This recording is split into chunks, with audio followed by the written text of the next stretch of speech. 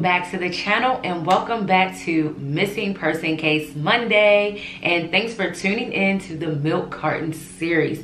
If you guys do not know what that means, it basically means like back in the day when everyone used to go missing, they would be on milk cartons. So me and a friend thought of this and it was really great. Shout out to my girl Felicia for helping me with this name, and it's just truly has transpired overall, and I'm really excited to keep pushing this type of content on my channel and many other platforms. So before we begin, I just want to say don't forget to like and subscribe to the channel if you are new, and don't forget to check out my actual Instagram and Facebook, because even if I don't post a missing person case on here of another individual, I do constantly post different other missing person cases as time goes on, because I mean, people go missing literally every second of the day, so it's kind of hard to just do a video and put that on there. So what I do is if I see something, I automatically upload it on there. It's really cute how I do it as well to grab your attention as the viewer and my audience. So again, it's the Milk Carton series, and I hope to see you guys over there. So today, guys, we're going to be talking about 22-year-old Tonee Turner. Tonee went missing on December 30th of 2019, and she has not been seen since. So let's talk about her disappearance a little bit, guys. And like always, let's send love and light to the family in this time of need. Tonee is listed as 5'2", weighing 130 pounds with black hair, brown eyes. She was last seen at a place called Dobra Tea in the Pittsburgh, Pennsylvania area. That was the last whereabouts of her. And as it was stated in an article that I had read, some of her belongings were found literally down the street from where she was last seen at. It's because I wanted to make sure I read this right. Tonee was a full-time metal fabricator at Sutter Baker Metals in Braddock, PA.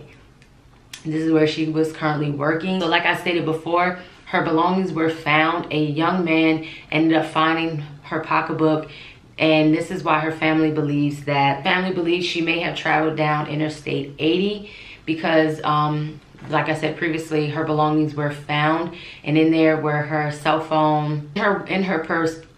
Her cell phone was still in there, her keys, her wallet, and this young man turned over her pocketbook to the authorities. Her family describes her as a really vibrant young lady, caring, giving, and just a fun, full of life individual.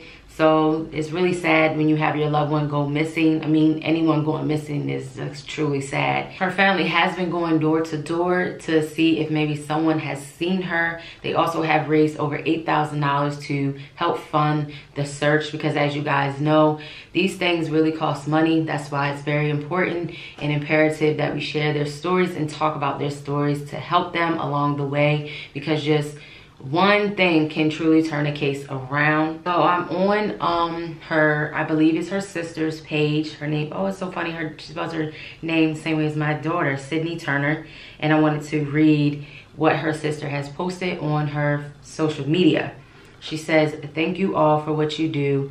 Please consider this in your search of Tonee. Dear friends, please know that we are searching for a symmetric object in a pair of shoes connected to Tonee's disappearance. The items were last seen on Homestead Grays Bridge at around 8:30 p.m. Monday, December 30th.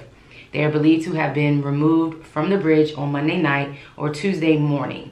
If you were on the bridge Monday night or Tuesday morning and you saw a pair of shoes or a symmetric vase, jar, or anything similar, please let us and the detectives know. We are seeking an accurate description of these items as well as clues to their current whereabouts." That is pretty much all of Tonee Turner's disappearance at the moment. I will keep you guys updated as everything unfolds, like I do all the other cases. Really sending her family love and light, and really hoping that Tonee turns up safe and sound. So guys, until the next Missing Person Case Monday, I will see you.